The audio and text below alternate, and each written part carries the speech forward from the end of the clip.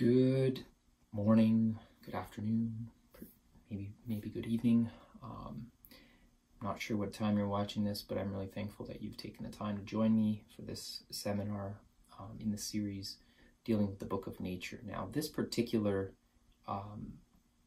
talk, I was really impressed to shift gears a little bit. It's really about life, but it's more about newness of life in Christ. There won't be quite as much, biological science talk in here, but I really believe strongly that this is a message that God has impressed on my heart to share with you all for such a time as we're living. And so I want to share that with you. The topic is life sciences, why the greatest barrier to our end time witness is an attack on the resurrection of Jesus Christ in our lives. So with that, let's have a word of prayer and then we will dive in. Father in heaven, I'm just so thankful that you have given us,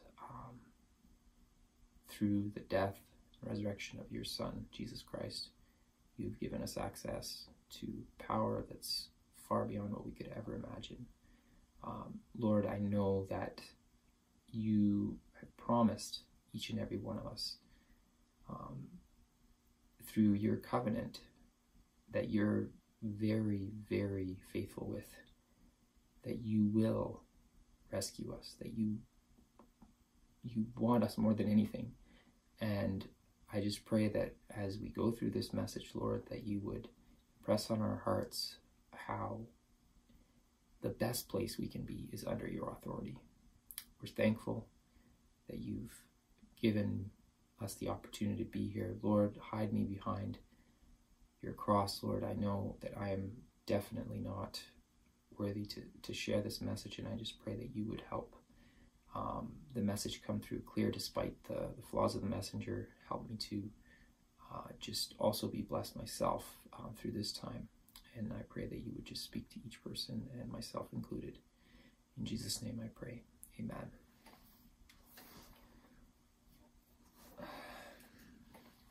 So, the premise I want to start with is a quote from Testimonies to Ministers. It's an interesting quote that's, I think, going to give us a nice little pivot point to begin with. It says, "There is need for a much closer study of the Word of God. Especially should Daniel and Revelation have attention as never before in the history of our work. We may have less to say in some lines in regard to the Roman power and the papacy." We've been saying a lot about them lately. "But we should call attention to what the prophets and the apostles have written under the inspiration of the Spirit of God. The Holy Spirit has so shaped matters, both in the giving of prophecy and in the events portrayed, as to teach that the human agent is to be kept out of sight, hid in Christ, and the Lord God of heaven and his law are to be exalted." So God and his law need exaltation.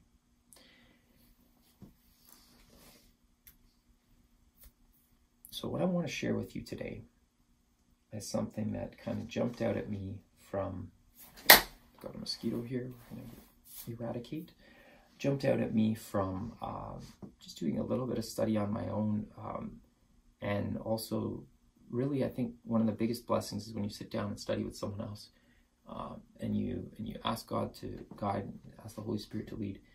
Different things can just pop in, and I really noticed this as I was thinking about how some of the, I would say, more peculiar doctrines that we as a church have, sometimes we don't feel as comfortable sharing those, right? Sometimes we're like, well, what is it about, the Sunday law? Why is that? What does that mean, really? What is that? Mark of the beast. How do we get, and we know in ourselves as Adventists, we understand the value and the importance of that. But a lot of times we're more, slow to share these messages because we don't necessarily understand in greater depth the bigger significance of them. And so this really, just unpacking what I studied here, really helped me kind of see better, I would say, the significance of the Sunday law in its broader scope. So what I want to do before we really dive into that is take a look at how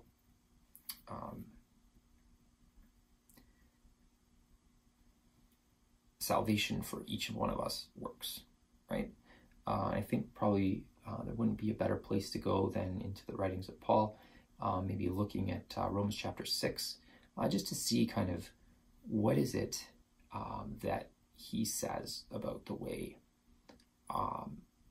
salvation works for each one of us, foundationally, right? The very basics of it.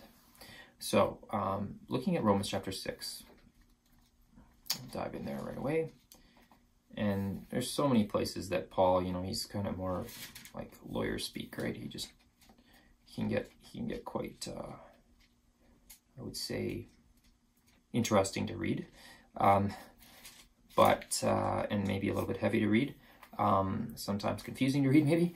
But certainly he has written things multiple times just to make it really clear that, okay, these particular areas you really ought to be able to have clear in your mind. So starting in Romans chapter 6 and verse 1 says, "What shall we say then? Shall we continue in sin that grace may abound? God forbid. How shall we that are dead to sin live any longer therein? Know ye not that so many of us as were baptized into Jesus Christ were baptized into his death?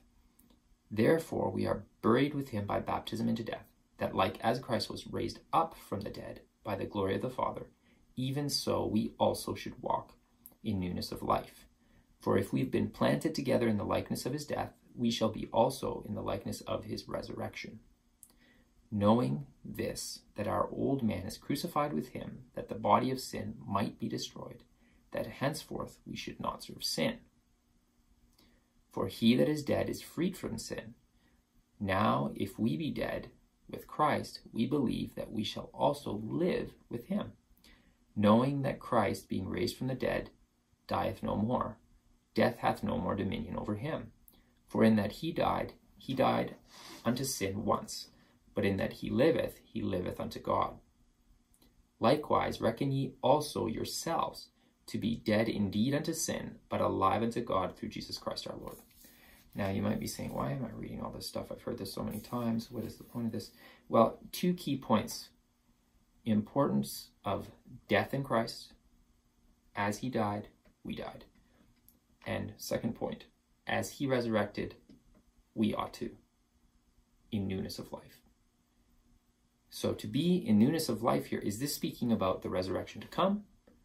And yes, in a sense, but it's not just speaking about that. It's speaking about baptism here. When we get baptized into his death, we come up in newness of life. So there's this idea that when we come up, there's something about that newness of life that is analogous to, or is encompassed by, or is symbolized by, but not just symbolized, is quite literally empowered by the resurrection of Jesus Christ.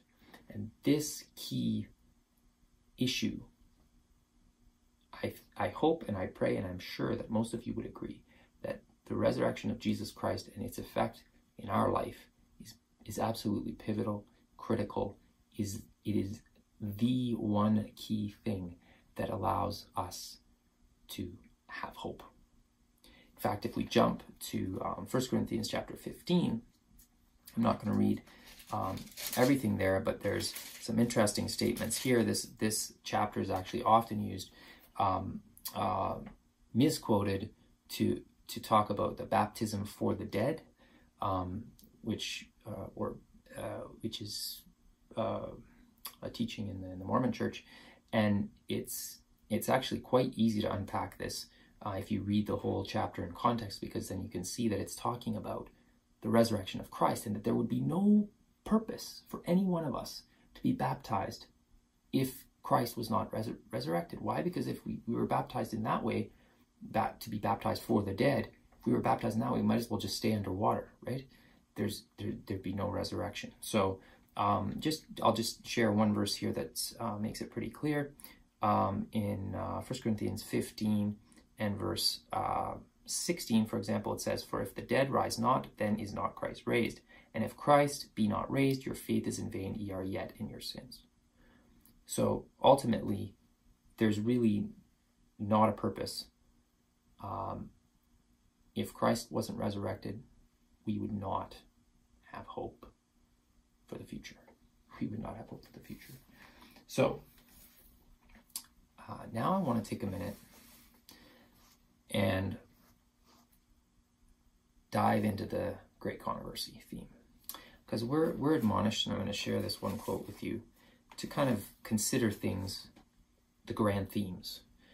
Education page 190 says, "The student should learn to view the Word, the Bible, as a whole, and to see the relation of its parts. He should gain a knowledge of its grand central theme, of God's original purpose for the world, of the rise of the great controversy, and of the work of redemption key.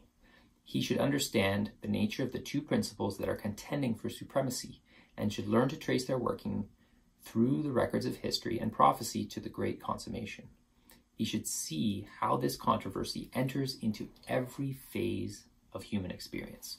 Now, many of you watching, maybe you're in different phases of your human experience. So you need to think about how might this apply to your particular phase of the human experience. How in every act of life, he himself reveals the one or the other of the two antagonistic motives. So either side of the great controversy, right? And how, whether he will or not, he is even now deciding upon which side of the controversy he will be found. So that's Education page 190. So at this moment, each of us are making those decisions on a daily basis, on a moment by moment basis, as to which side of the great controversy we lie on. And so what I want to do is think about, as we just read in Paul's writings, that it's critical that Christ died, but it's at least as critical, or even more, but both are critical, that he's resurrected. Those are two aspects. Now those two aspects in Christ's life also we find in our life. It's critical that we die to self, and it's critical that we raise up to newness of life as Christ was resurrected, right? So in order for the devil to try to stop us, he would need to make us fail in that death part, or make us fail in that resurrection part, right? Makes sense? Pretty straightforward, right? So, so what are some things that we can do, or what choices can we make to ensure that we have both that correct death in Christ and the correct resurrection in Christ, or the proper resurrection in Christ? Well, remember the beauty of the gospel. While we were yet sinners, Christ died for us. So is there something we can do to earn this death part? No, absolutely not. Dying to Christ, or dying to ourselves, dying with Christ, being crucified with Christ. He's kind of actually done that without our permission. He's gone out of his way and said, well, you know what? I'm going to die for you. And our huge work here, sounds pretty tough, is to accept that, right? Is to accept that, to recognize by faith that yes, he indeed has done that for us. So while we were yet sinners, Christ died for us. And you know, but the harder part, there is a hard part, and that is to really die. Right? We have a hard time where it's easy for us to say, okay, wow, Christ died for me. That's so wonderful. As long as I get to still be myself, right? Right? Well, Christ died for us, and you know what? He promises to take that heart. Remember, we talked about the heart last session. He promises to take that dirty, filthy, stony heart and transform that into a new one. And he will do that. However, the one condition is we need to have the willingness to give it up to him. We had to be willing, or willing to be made willing, to let go of our selfish motives, the authority we have over our own lives, and allow God to have that supremacy. And this takes different steps. You've probably read through this in Steps to Christ. It's such a beautiful book. if you believe God's promises, you act in belief. You give yourself to him daily. But ultimately, those parts, you could just read them from the chapters in if you went to the beginning of Steps to Christ, you can look at the chapter and say, oh, God's love for man, the sinner's need of Christ, repentance, confession, consecration. These first 1, 2, 3, 4 chapters, these are dealing with that part of recognizing God's love, because it's God's love that draws us to repentance, right? And then recognizing, okay, we need him more than anything. And then seeing, wait a minute, as I come closer to Christ, I see the flaws in myself. I need to repent.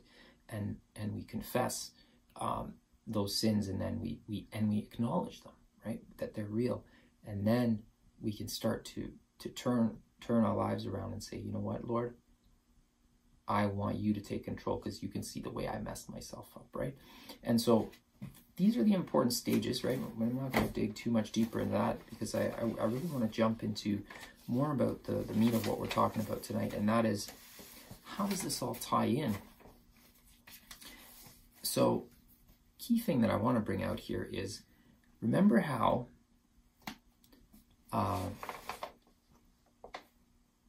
resurrection is important.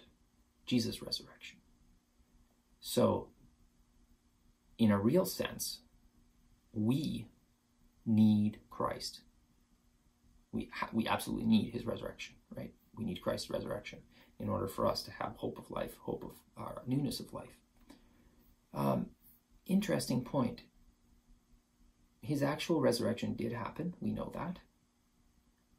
But not without some resistance, right? Do you remember that? Let's take a look. Let's take a look in Matthew, book of Matthew. And this is where I want us to carefully consider, because sometimes I don't think, at least I was never taught this, and maybe this is something that hopefully I won't be called a heretic for, but I really believe that this helps solidify for me the reason why certain things are coming down the pipeline prophetically very soon. So let's take a look here. After Jesus died, right? He died. He was buried in the tomb of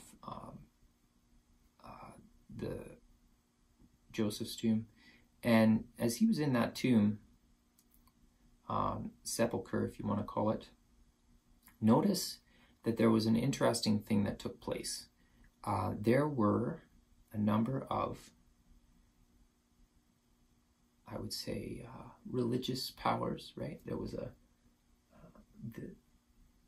the Jews of the time that were in power, the chief priests and the Pharisees. They came together. It says in Matthew chapter 27, verse 62, now the next day that followed the day of preparation, the chief priests, now which day would that have been? Sabbath. Interesting that they went on Sabbath to talk. Anyhow, on Sabbath, the chief priests and the Pharisees came together unto Pilate, saying, Sir, we remember that deceiver said, while he was yet alive, after 3 days I will rise again.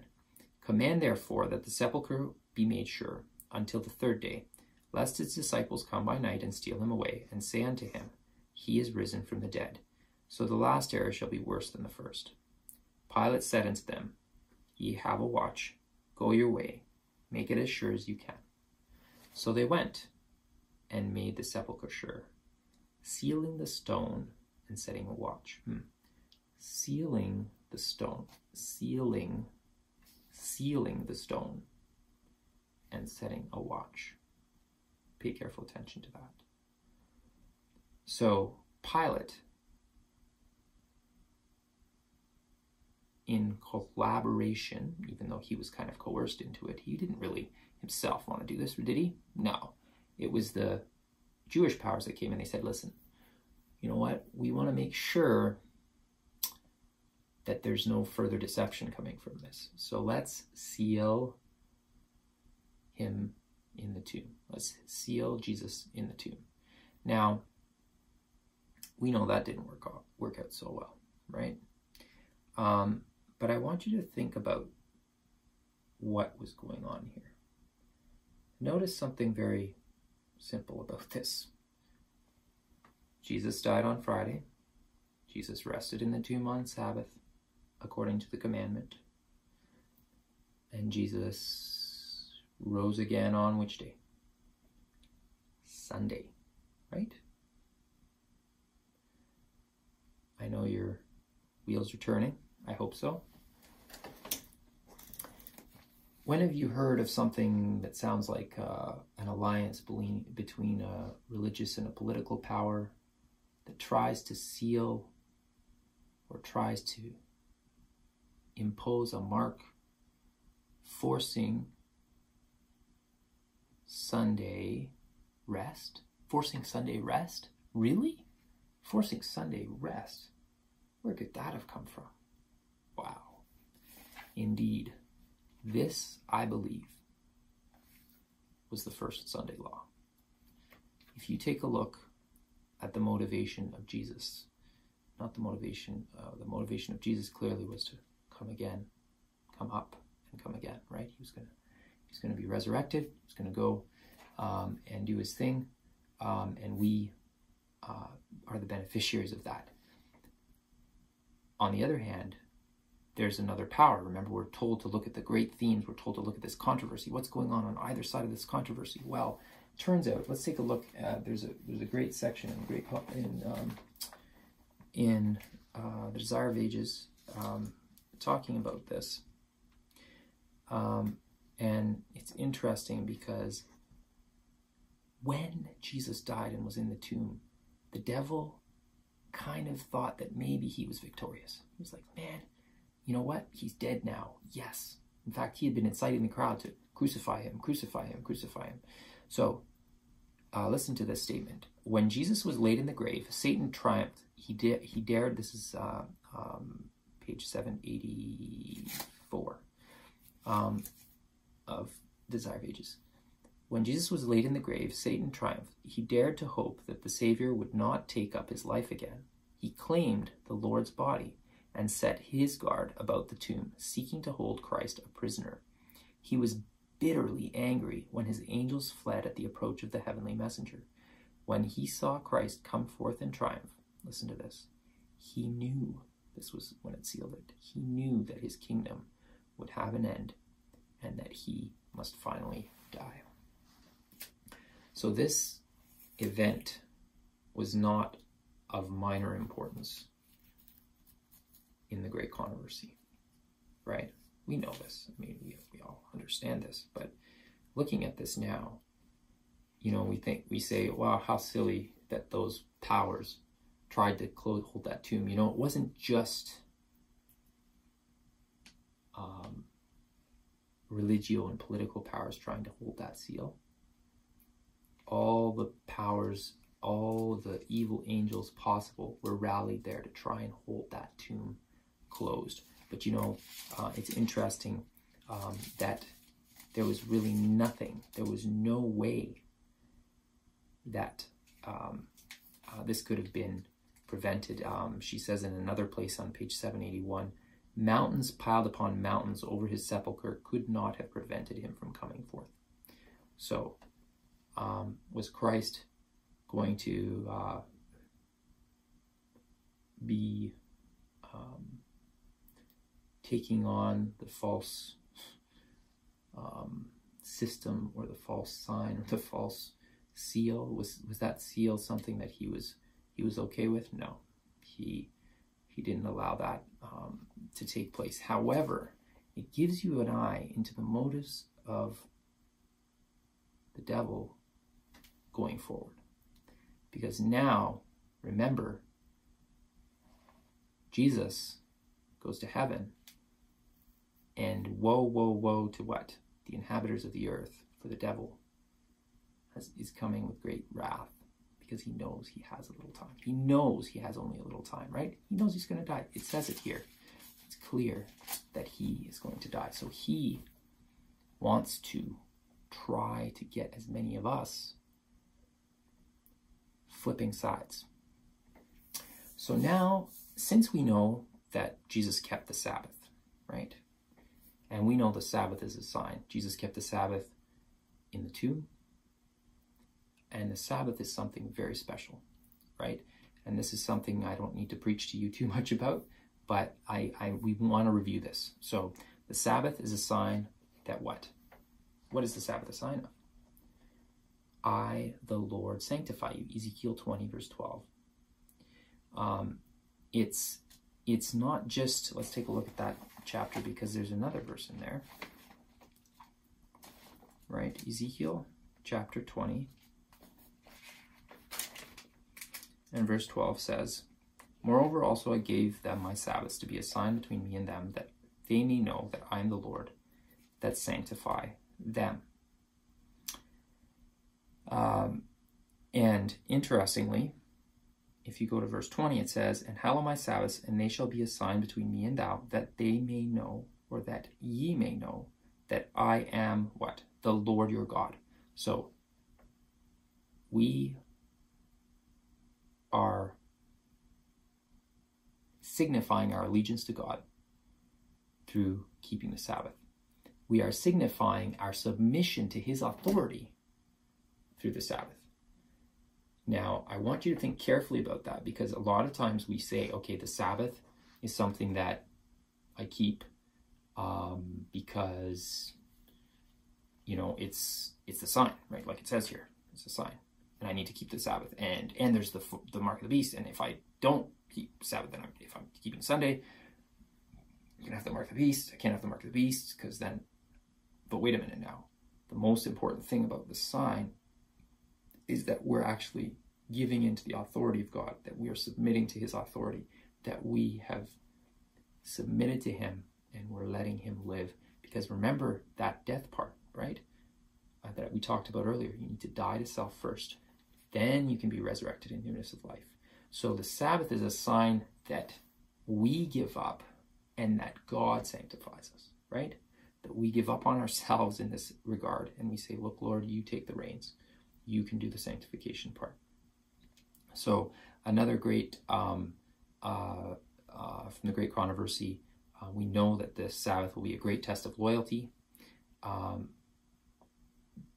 It's this key thing about serving God. So let's take a look at this. When the final test shall be brought to bear upon men, then the line of distinction will be drawn between those who serve God and those who serve him not. While the observation of the false Sabbath in compliance with the law of the state, contrary to the fourth commandment, will be an avowal of allegiance to a power that is in opposition to God, the keeping of the true Sabbath in obedience to God's law is an evidence of loyalty to the Creator. While one class, by accepting the sign of submission to earthly powers, receive the mark of the beast, the other, choosing the token of allegiance to divine authority, receive the seal of God. So it's a token of allegiance. It's not the entire allegiance, right? It's the token of allegiance. So key point here is that we are, through the Sabbath is kind of a memorial of the fact that we've been created by God. It's also a memorial that he can recreate us. And that is a sign of us accepting that we want to be loyal to God, right? Our loyalty is number one to God. Now, what do you suppose the Sunday law then is? Well, I believe it's not just, okay, we know, of course, that it's the mark of the beast. It's the counterfeit sign of authority. But it's also a sign, quite oppositely, that the Lord cannot sanctify you, right? It's a sign that the Lord can. Why? Because you've outwardly taken another source of authority, and you've sort of like, kind of like the tree of knowledge of evil, of good and evil. You've said, okay, well, I'm gonna push aside God's authority and I'm gonna do my own thing. That's essentially what the Sunday law constitutes. However, I would posit to you, as we're considering this, that when we look at Scripture, and I brought this out already, but I want to nail this point home. When we look at Scripture, remember there are so many places where certain stories in Scripture, they have additional meaning. So they have greater meaning, and I believe the resurrection of Jesus is one of those as well. So when we look, and this is where I think we need to focus our attention, because I think even though we have a good understanding of the Sunday law, we have a good understanding of the sign of God, the seal of God. I think sometimes our perspective could use tweaking. I think we could have a better comprehension of the real deeper meaning of this if we really understood what is it, what are the motives behind this. So, for example, when we talked about Romans chapter 5, and actually Romans chapter 5 and 6, both 5 and 6, and basically these chapters, as I mentioned in Romans chapter 6, but if you look in Romans chapter 5 as well, these are essentially pretty straightforward verses and chapters on what aspect of Adventism that's really prominent.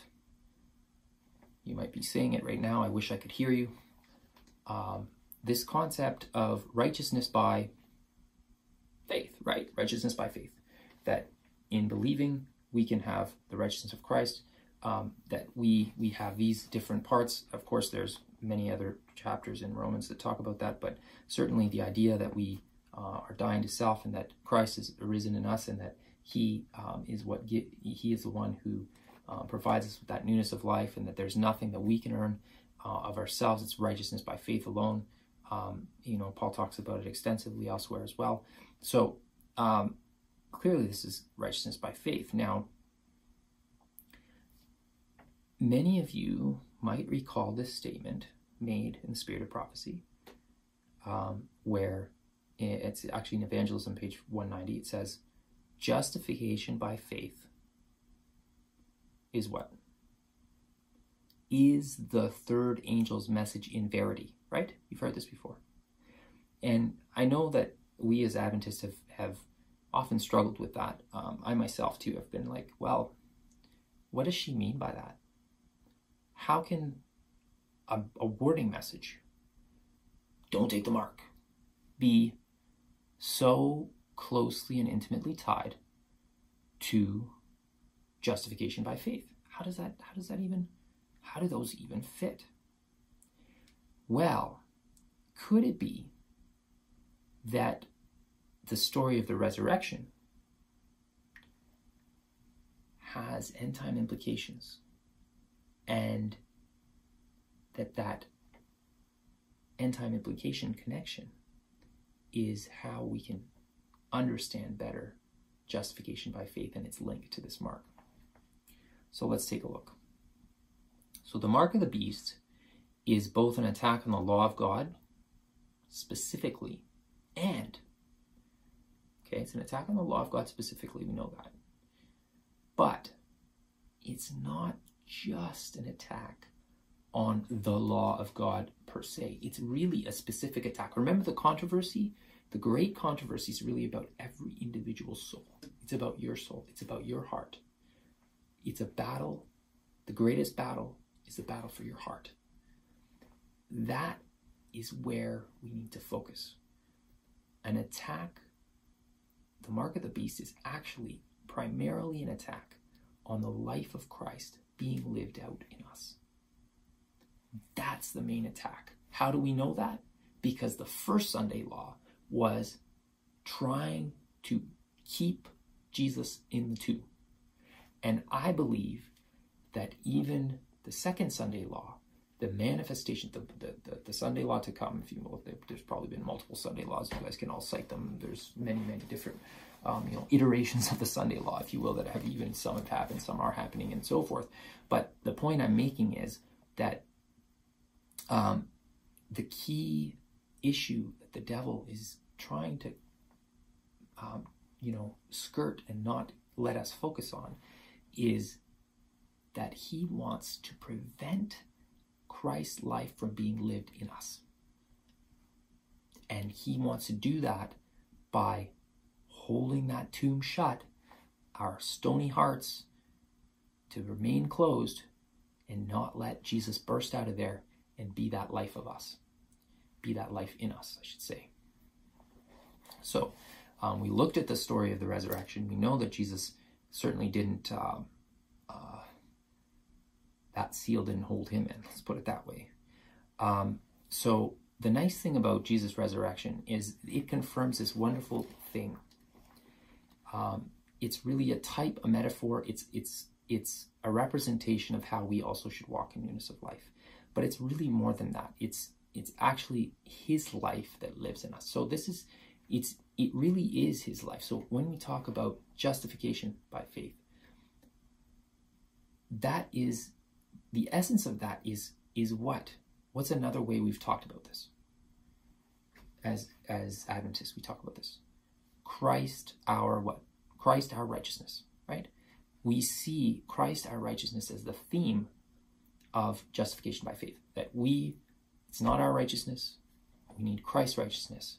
Well, let me tell you, the devil is trying to hold that righteousness back. And if you haven't noticed it, I've noticed it in our churches, in my own life. How many times are we focused on, okay, well, what about sin? Can we really conquer sin? Is it possible that, what was the nature of Christ? There's all these debates that have come into the church, and many of them have made us think, wait a minute, am I really able to overcome? Is it possible? Well, wait a minute. Yeah, you're right. You're not able to overcome. But Christ can make us more than conquerors, right? Because we can be more than conquerors through who? Christ, who gives us strength. So, is this resurrection of Christ, is this starting to sound a little bit more like justification by faith? I think so. Now, I'll tell you, frustrating the devil is one of the best things we can do, isn't it? Because he wants to frustrate us. So let me tell you, we ought to be here trying to frustrate him. Now, could it be that all the devil is really trying to do is trying to redo what he tried to do to hold Jesus in the tomb? He tried to hold him dead there. And because he failed at that, now he's turned his attention to us. And he's trying to hold the meaning, the significance, the free gift that Christ has given us. He's trying to say, no, you can't have that. That's not yours. You're not good enough. God can't give you that. You've done this. There's just no way. Those are all the lies of the devil. When you hear those discouraging words, when the devil is saying, you know what? Yeah, but you forgot that you did this. Yeah, but there's no way that you'll be able to do that. What about this? You know what? That's when we have to turn to the devil and say, get thee behind me, because Christ has given us this gift. It's already done. He came out of the tomb, right? His victory is our victory. This is a place where I wish that I'd grasped this better myself earlier, is that Christ's victory is our victory. We no longer need to be living in a state of defeat, because we are not defeated. The devil is defeated. Christ has defeated the devil. We just need to get on the right side. We just need to be willing, to be made willing to do God's will. And you know what? He will both will and do his good pleasure in our hearts, right? In our lives.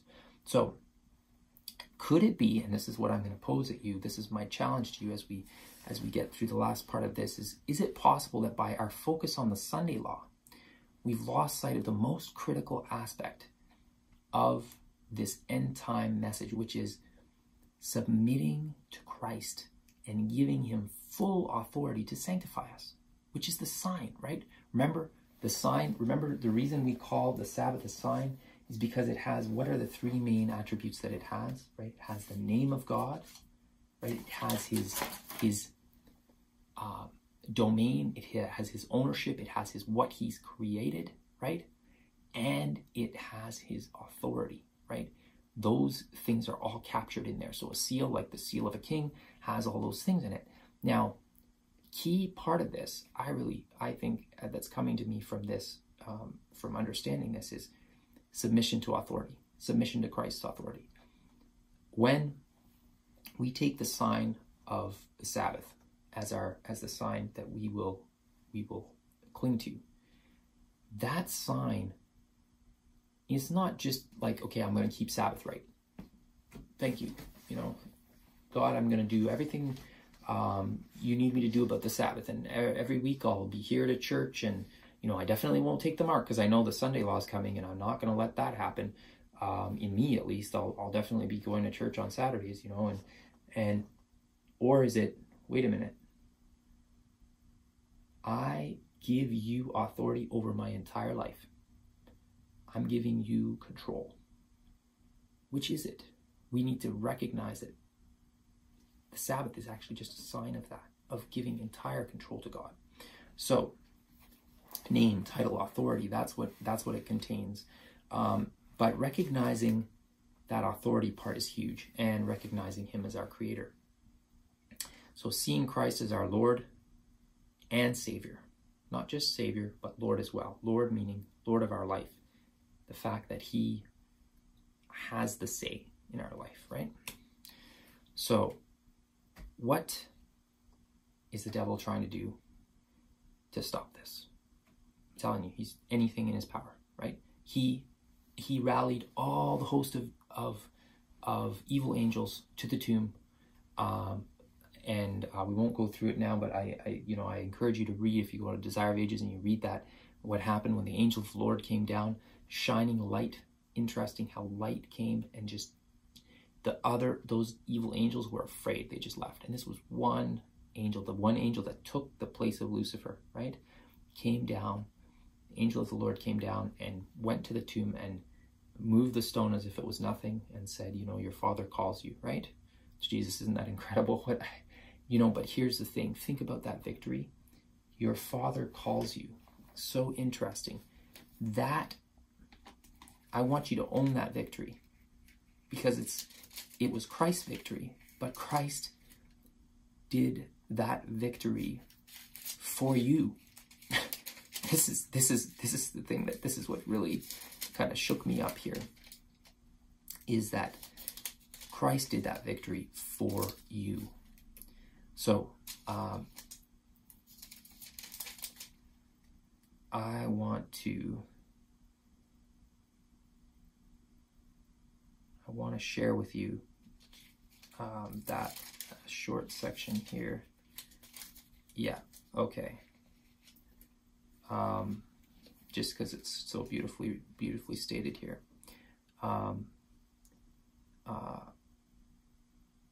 So that the men who were watching the tomb, they were all the soldiers, the brave soldiers, right? They're watching the tomb. They're afraid of human power, or they really are never afraid of human power, right? They could handle anything. But the face they look upon now is not the face of mortal warrior. It is the face of the mightiest of the Lord's host. The messenger is he who fills the position from which Satan fell. It is he who, on the hills of Bethlehem, proclaimed Christ's birth. That's quite an important distinction. The earth trembles at his approach. The hosts of darkness flee. And as he rolls away the stone, heaven seems to come down to earth. The soldiers see him removing the stone as he would a pebble, and hear him cry, Son of God, come forth, thy Father calls thee. They see Jesus come forth from the grave and hear him proclaim over the rent sepulchre, I am the resurrection and the life. As he comes forth in majesty and glory, the angel hosts bow in adoration before the Redeemer and welcome him with songs of praise. And there's an earthquake, and there's lots of other things happening. But let me tell you, that victory that Jesus won right there for us is for us. It's ours. He came out, and here's the thing. That life that he says, I am the resurrection and the life, it's for us. He's earned that life for us. We need to own it. We need to make the victory of Christ ours. That's what I want to get across. Notice, interestingly, if you think about the first, second, and third angel's messages. First angel's message, what is it? Cried with a loud voice, saying, what? Fear God and give glory to him, for the hour of his judgment has come. Worship him who created. Right? So, this scene here with an angel coming, with a big kerfuffle, little bit of fear involved, it seemed, right? Not to say that the fear that's being talked of there is the same, but there's an awe, there's a reverence for God that happens. It's time to fear God, right? Clearly, it's time to recognize God is King. God has the authority to take the authority of my life. Let him have it. Each of us ought to let him have it because he's won that victory, and the victory is on our behalf. So on the flip side, what's happening is we've got this warning, right? In Revelation chapter 14. And you all know it by heart probably, so I don't need to read it, but let's look at it anyway, just to remind ourselves. Revelation chapter 14, and looking, and the third angel followed him, saying with a loud voice, if any man worship the beast in his image, and receive his mark on his forehead or in his hand, the same shall drink of the wine of the wrath of God, which is poured out without mixture into the cup of his indignation, and he shall be tormented with fire and brimstone in the presence of the holy angels, in the presence of the Lamb. Now, the warning is, don't take this mark.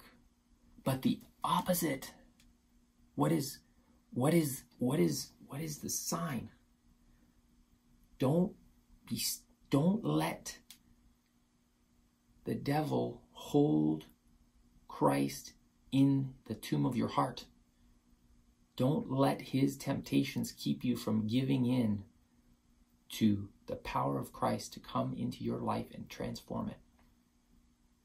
Because that is Christ our righteousness. Don't let the devil prevent the resurrection of Christ in you.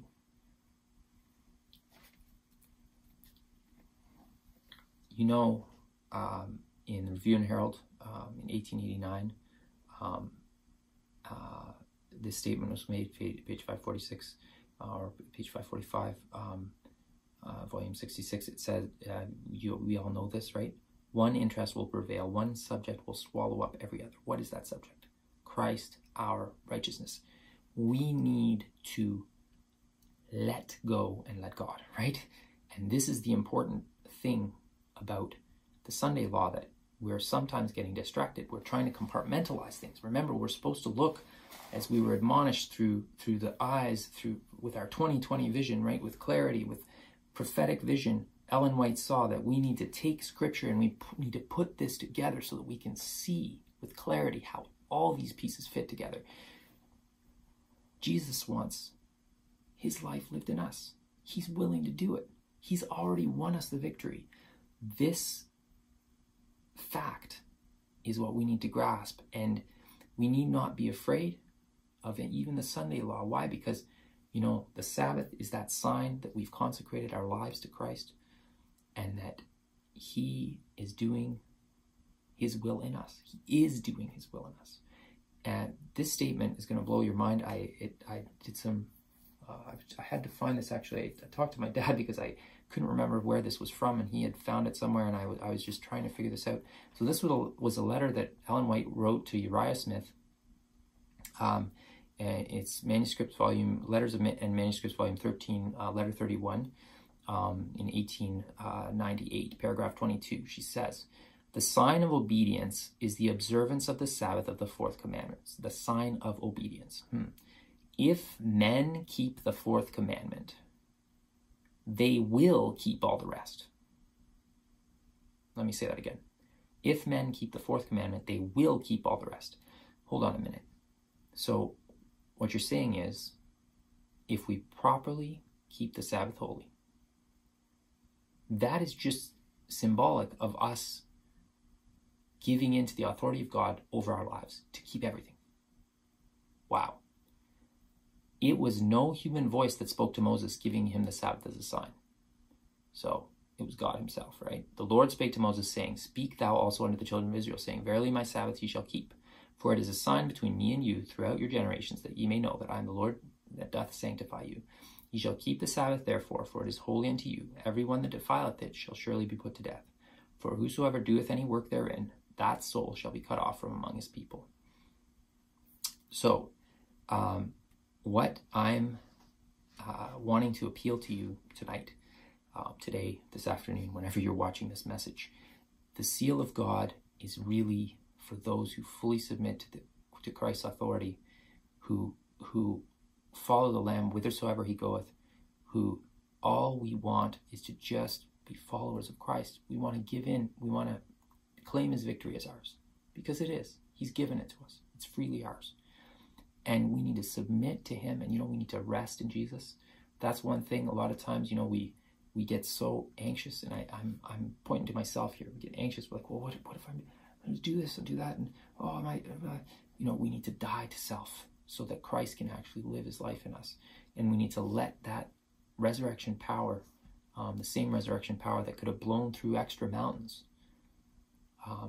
that would have been piled on top, to be what's resurrecting Christ in us, and allow that to happen, and not let the discouragements of the devil, the attempts of all of his evil angels to try to repress the resurrection of Christ in our hearts. Do not let those get in the way, because his power is much greater than that. So don't let Satan try to block him in by any influences. A lot of times, I will say, this is why I really think this is important, this message, because it becomes personal. It becomes a heart issue. Your personal life, your personal heart. That's what the controversy is about. Yes, it's happening on a global scale. Yes, there will be. I'm not saying there won't be an outward mark of the beast. There will. That's going to be the enforcement of what the devil is ultimately wanting to do. Just like he wished he could have forced that tomb to be closed, he's going to try to force on everybody a false giving into his authority, while we, by God's grace, are going to stand firm, stand firm in the power that Christ gives us to stay on his side. And so what I want to say, though, is let's look at this at a personal level. We're all looking at the news, and we're all saying there's this religio-political power. They're all coming together. There's this church-state conspiracy that's taking place. What about the religious and political influences in your life? What about the riches and the fame and whatever it is, the influences of friends, the influences of the media, the influences of whatever it is in your life, all of those influences that are causing you to think not on spiritual things, causing you to turn your mind away from Christ, causing you to not submit to him every day, because you're focusing on them. The selfish desires, the lust of the flesh, the pride of life, the lust of the eyes. Those are the things that I'm speaking to myself here. Those are the things that each of us have as distractions. And those distractions are the ones that are actually allowing the devil to keep a little lid on the tomb, right? To cover up, so don't let Jesus out. And this is really a problem personally for us. So ultimately, we think of religio-political influences as this issue, but the issue is we're allowing ourselves a lot of times, because we're looking at the external, we're not recognizing that internal heart issue like we talked about in the last session. So we need to consecrate ourselves to Christ every day. There's no other way. Make it our very first work in the morning, right? As it says in Steps to Christ, right? And tell him to live his life out in us. Ask for the resurrected Christ in our hearts, and pray. And God will answer those prayers.